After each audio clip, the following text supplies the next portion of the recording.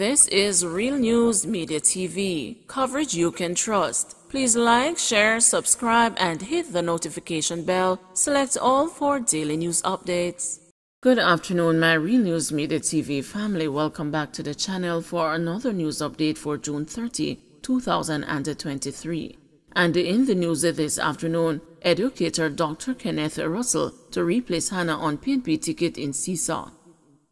Political newcomer and educator Dr. Kenneth Russell has been confirmed as the People's National Party standard bearer for Southeast St. Anne in the next general elections.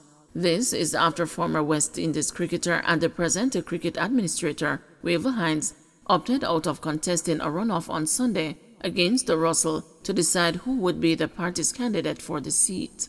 In a release on Thursday, the opposition PNP said at its National Executive Council meeting last Sunday, the party's election monitoring committee recommended that the final runoff would include the two aspirants who secured the highest votes, but who did not reach the 50% vote plus one threshold in the initial runoff.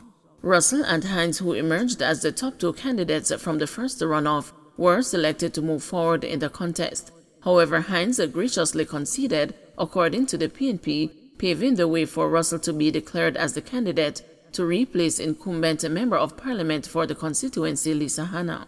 In describing Russell as an esteemed education specialist, the PNP called on its supporters in the constituency to rally around the new candidate.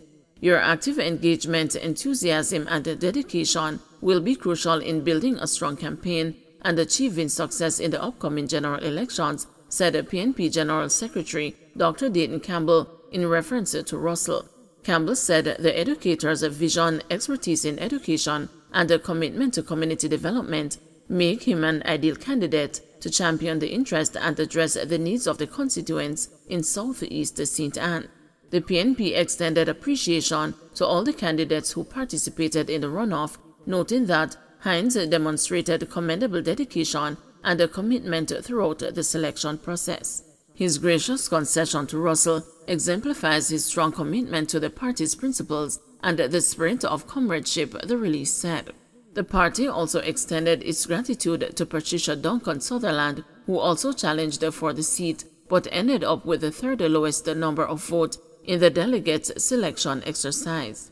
Interestingly, a PNP-commissioned Don Anderson opinion poll had pointed to Hines as the person most favored to represent the PNP in the constituency. However, comrades there protested any planned move by party officials to use that poll to determine a candidate for the seat in the next general elections, which are constitutionally due by 2025. Campbell informed the constituency delegates in early May that they would have an opportunity to select a candidate of their choice. The choice of a new PNP candidate for Southeast St. Anne, popularly labeled Seesaw, was brought about by a shocking announcement by Hannah that she would not be offering herself to represent the party in the seat in the next elections. The constituency has been dogged by several issues, including disunity and rifts between Hannah and the three PNP councillors there over the years. Trelawney farmer fined over $100,000 for illegal NWC connection.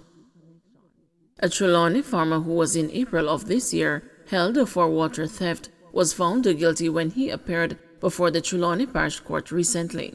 The accused, Leon Madden, was fined $5,000 for trespassing on the works of the National Water Commission and $100,000 for unlawfully taking water. Earlier this year, during an operation by the NWC to clamp down on theft, an illegal connection was discovered on Madden's farm in Green Park in the parish. Madden had what was described by Horace Baines, Revenue Recovery Manager for Trelawney and the St. James, as a sophisticated and extensive network of illegal connections, including two larger tanks in which water was stored, as well as a pump that was seized.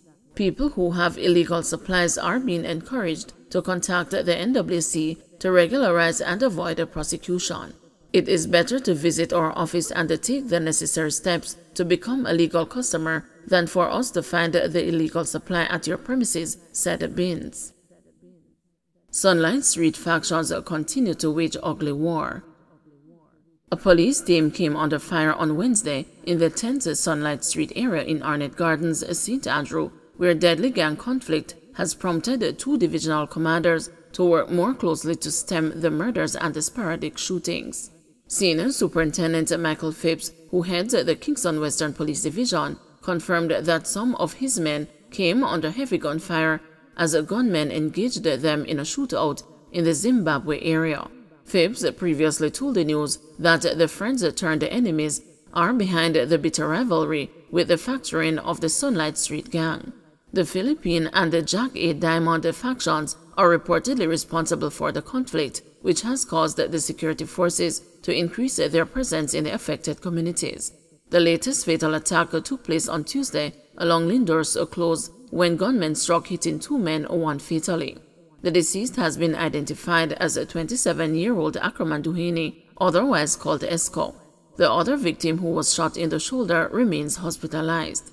Head of the St. Andrew Central Police Division, Senior Superintendent Marlon Nisbeth, said investigations have so far suggested that the murder is connected to issues in the neighboring Kingston Western Division.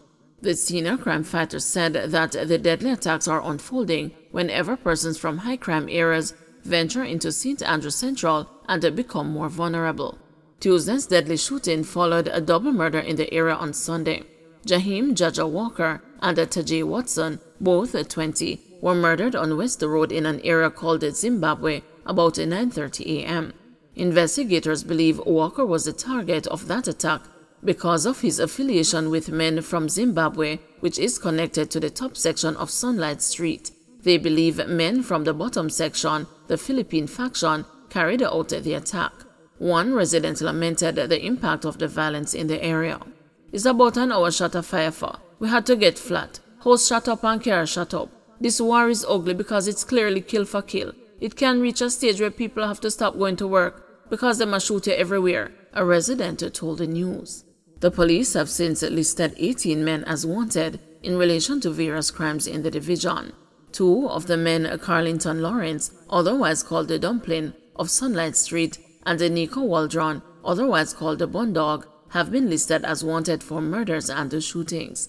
The news reported last week that the Sunlight Street murders continued despite a peace agreement brokered by the police earlier this year. The police believe close to 10 people have been killed in relation to the Sunlight Street gang violence since January. Up to June 24, the Kingston Western Police Division had seen a 25% jump in murders, while the figures plummeted by 43% year-on-year in St. Andrew Central.